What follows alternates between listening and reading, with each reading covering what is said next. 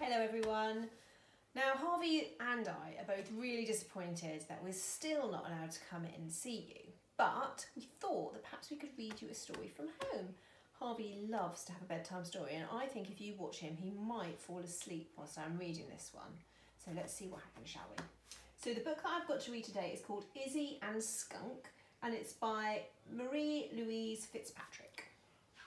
I don't know if anyone else has read this one. I don't know this one.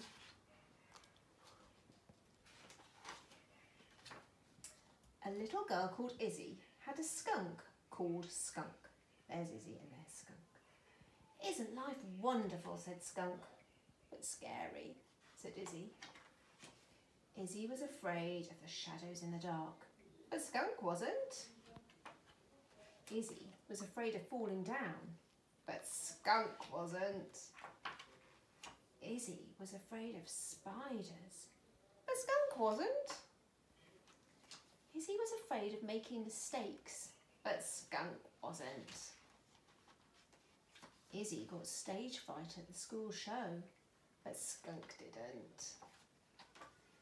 Izzy thought the dark, scary woods were dark and scary. So did Skunk. One day, Skunk got lost. Skunk! Skunk! called Izzy, but there was no answer. Izzy was going to have to go and look for Skunk all by herself. She looked under the bed where it was dark. Skunk wasn't there. She looked in the attic where there were spiders. Skunk wasn't there. She looked down the street where there were shadows, but there was no sign of Skunk anywhere. Oh look, there's a sign here that says Lost Skunk. I think she must have put that up. Then Izzy saw a crowd of people standing by her garden wall. Look, a skunk, said the little boy, pointing up into the tree.